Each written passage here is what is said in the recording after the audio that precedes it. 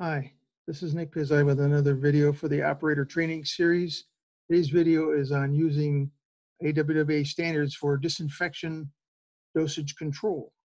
A little something different for us, so I'm going to share the screen with you.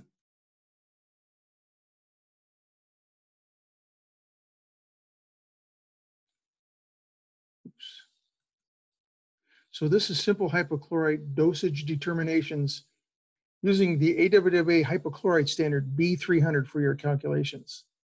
B300 provides a lot of information for operators that I think is good for them to have, and we want to go over some of those tables and calculations for you. Provides background and operating information for hypochlorites in drinking water treatment and the disinfection procedures that you use in the field in your distribution systems. There's tables in there that you can use to help you operate and calculate chlorine dosage easily, so I want to go over those together with you. So this is the traditional chlorine dose calculation that we have used since time immemorial for chlorine gas. Operators often use this formula to calculate chlorine dose. Pounds per day chlorine needed would be milligrams per liter times MGD times the conversion factor of 8.3 pounds per million gallons over 1 milligram per liter. Where the milligrams per liter is the dose of chlorine desired. The MGD is the instantaneous flow rate being treated, and the 8.34 is that conversion factor showing the approximate equivalence of 1 milligram per liter dose to the addition of 8.3 flow rate of 1 million gallons. So example, how many pounds per day should the feeder be set for if the desired chlorine dose is 3 milligrams per liter and the plant flow is 3.6 MGD and you're using chlorine gas? You'd set up the formula this way. Pounds per day needed would be 3 milligrams per liter times 3.6 MGD times the 8.34. And that works out to 90 pounds per day.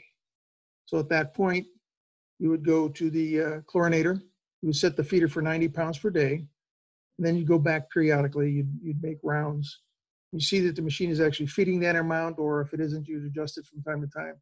You're also making sure that you get the desired effect. You'd take chlorine residual and make sure that you don't need any more adjustments.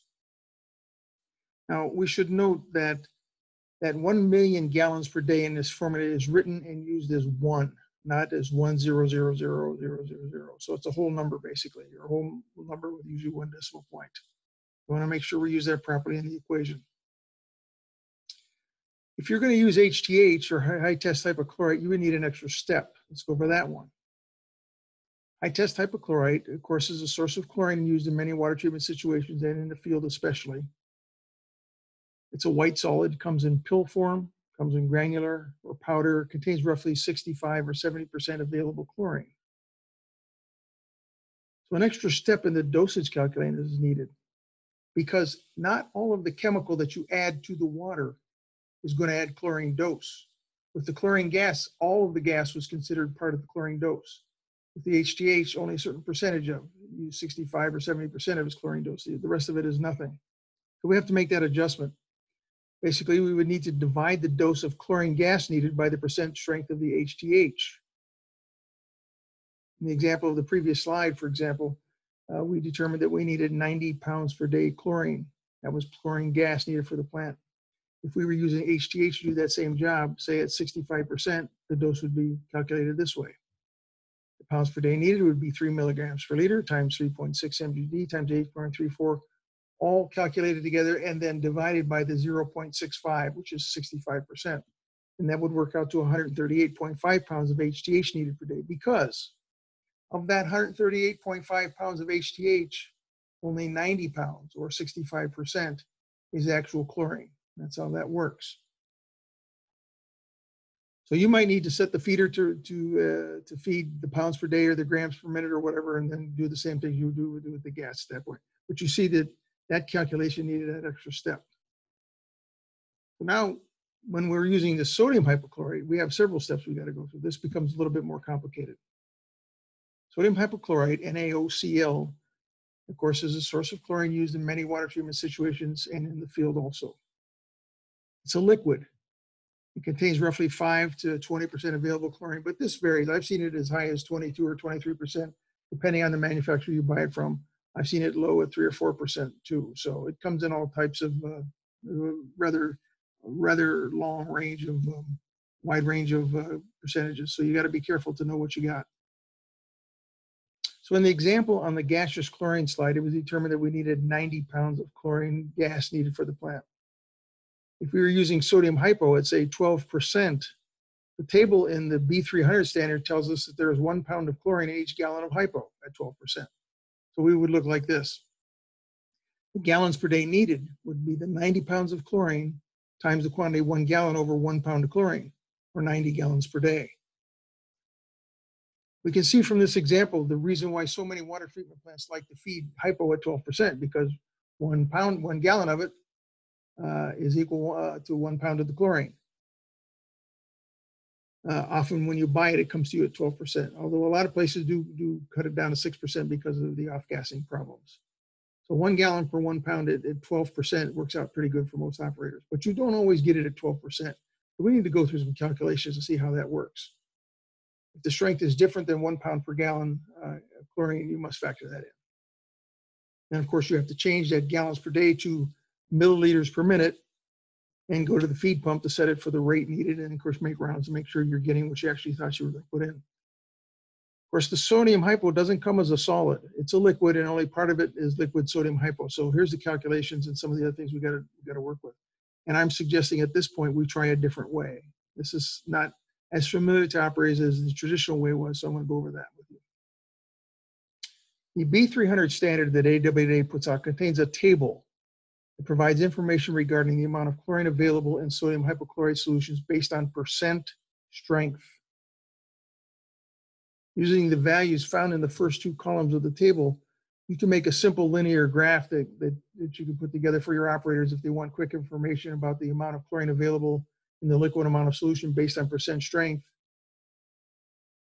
You know, or even more simply, they could just take that percent number and multiply by 10, and that will give you the pounds per gallon, or give you the feed number that you need.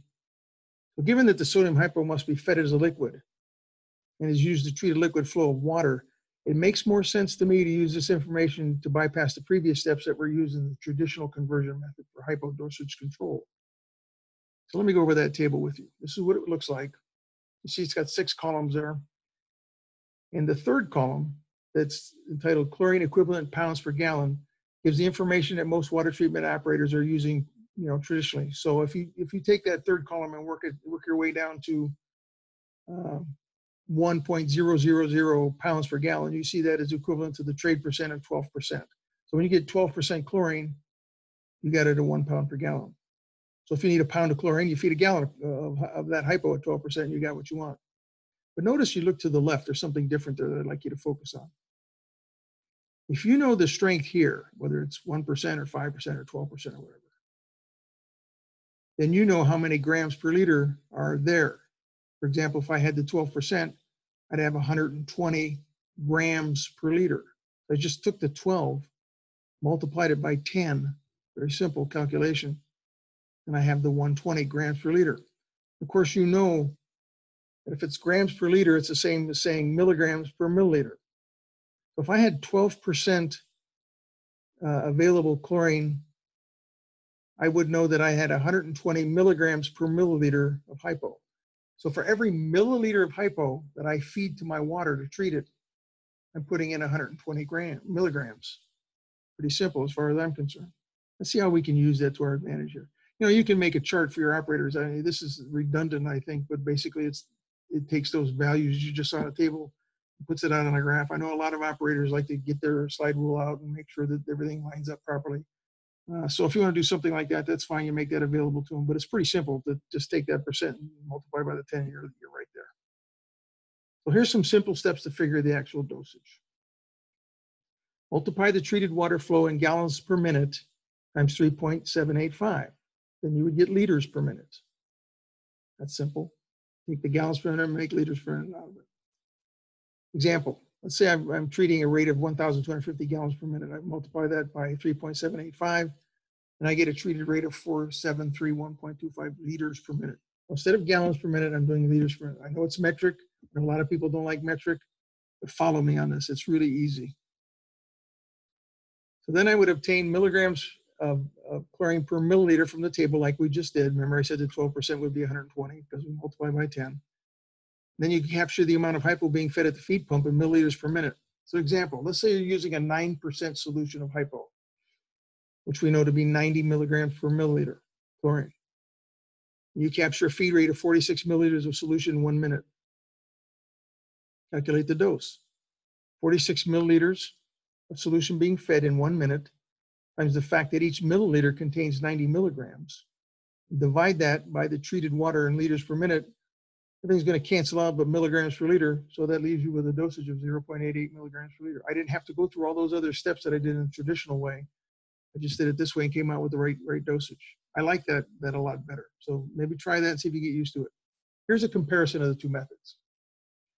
Let's say you have an example that says your feed setting for 7.4% strength hypo is needed, or what feed percent setting of 7.4% hypo is needed to treat a flow of 6 mgd with 2.4 milligrams per liter chlorine.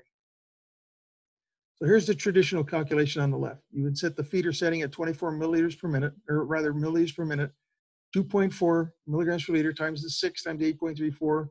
You would have to feed 120 pounds per day of chlorine. You have 7.4% hypo, not 12%, because if you had 12, you'd have 1 pound per gallon. You have to take the 7.4 and divide it by 12, you get 0.62 pounds per gallon chlorine. Then you would take step 3, where you take the 120 pounds per day chlorine needed, times the fact that 1 gallon gives you 0.62 pounds. You would need 193.5 gallons per day of hypo. But not all of that hypo is chlorine, so you're going to have to make your conversion.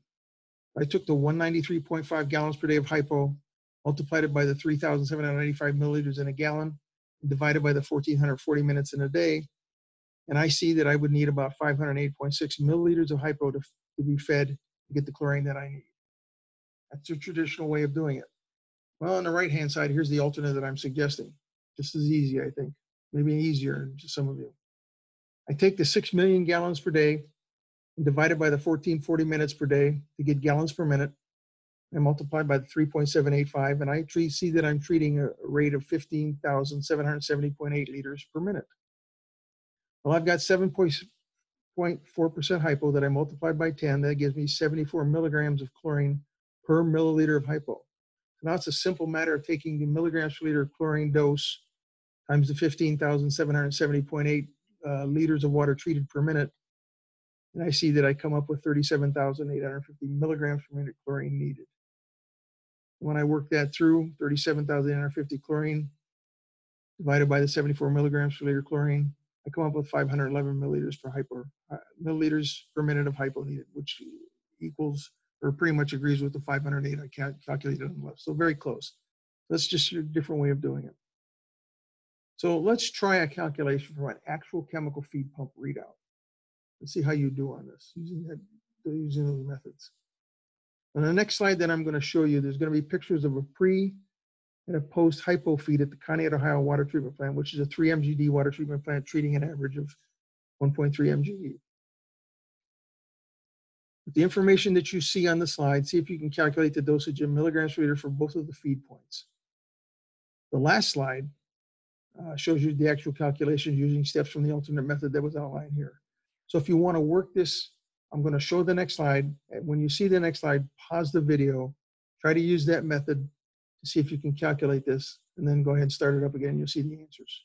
So I'm going to move on to the next slide now. This will give you the information you need to work the problem.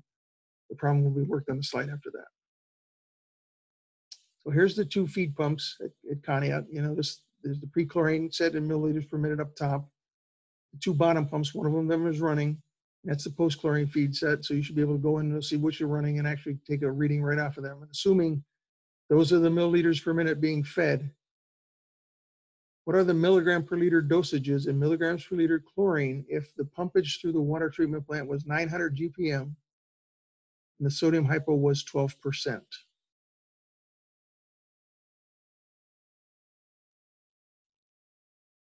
In one place, I'm doing the 11 milliliters per minute hypo feed. And in a post, I'm doing the 86.7 milliliters per minute hypo feed. So 11 milliliters per minute times 120 milligrams chlorine per milliliter is set for the pre. And the post would be 86.7 milliliters per minute times 120 milligrams chlorine per milliliter. When I work that out, I see that I'm feeding 1,320 milligrams per minute of chlorine being fed on the pre side, and on the post side, I'm feeding 10,404 milligrams per minute chlorine being fed. So those are the milligrams I'm feeding every minute. If I know the liters I'm treating every minute, which you already calculated, you should just know milligrams per liter from that point. It's very simple. So remember, you got to calculate that first. So multiply the gallons per minute of water treated by 3.785 to change the liters per minute. We had 900 gallons per minute being treated. We're going to change it to liters per minute.